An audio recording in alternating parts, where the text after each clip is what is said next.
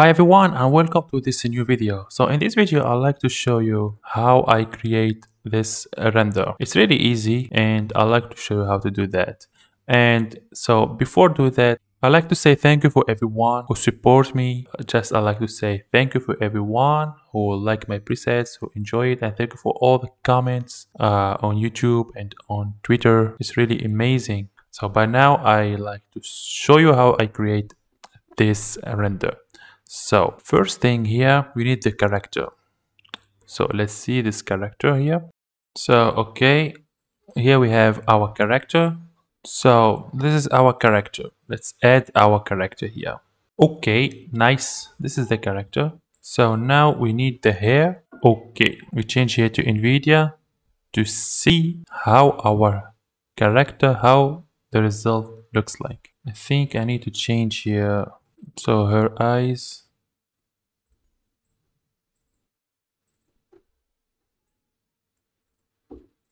Okay, so now I need to create a new camera. This is my camera and this is the perspective view. Okay, nice, like that. Everything's okay now. So now what we need to do, we need the clothes. Okay, so I think it's not the same here. Okay, so we need the clothes.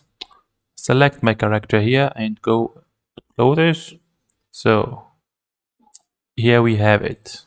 I need now to delete the basic clothes. I need now, so okay, this clothes like that, like cap props is from the Jill Valentine clothes. We have here Jill, sadly. Then we add, okay, this accessories for Jill like that. I think it's okay.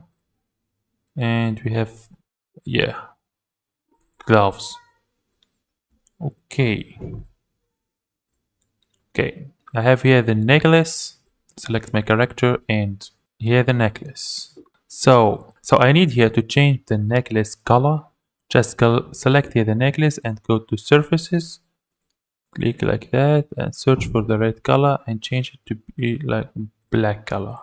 Exactly like that. Okay, so now we need to change the pose. So poses, and I think this pose. The same, no? Something like that. So now I need this mask, this mask. Okay, I select my character and I go to, okay, 3D Universe Ravine. And then I have here, let's see, have here all the outfit, but I don't need all the outfit. I just need the mask. This is the mask. I need to just delete this, keep that and delete this.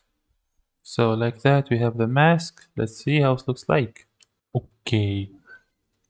So now I need to change something that my characters look like that.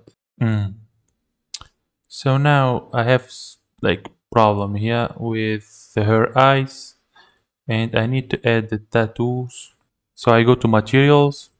I think this tattoos. Okay.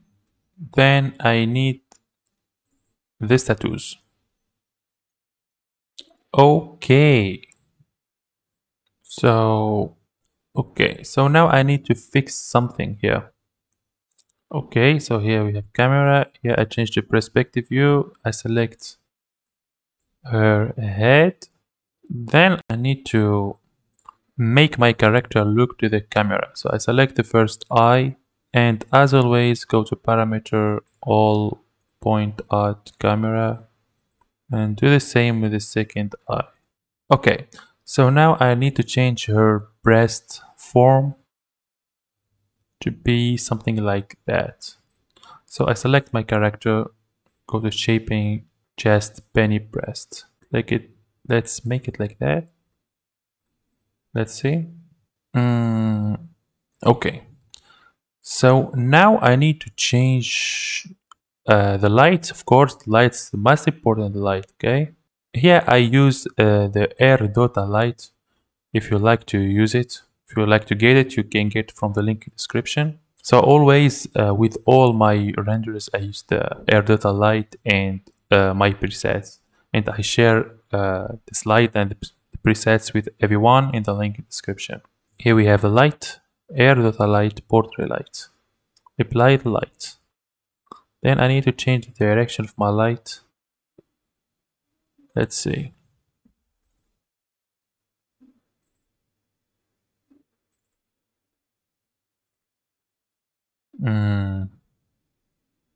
Maybe,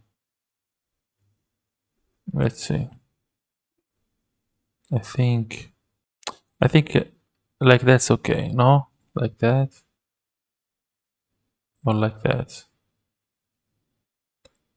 Okay, I think like that's okay.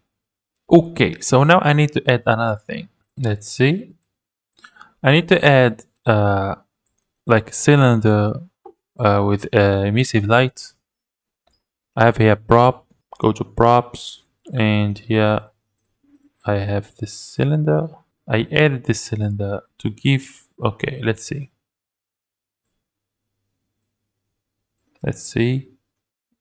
Yeah, give some effect light like that. It's like effect light in this part of her body. It's like a technique of lighting. Okay, I think it's okay. This is my render, and this is how I create this render. It's really easy.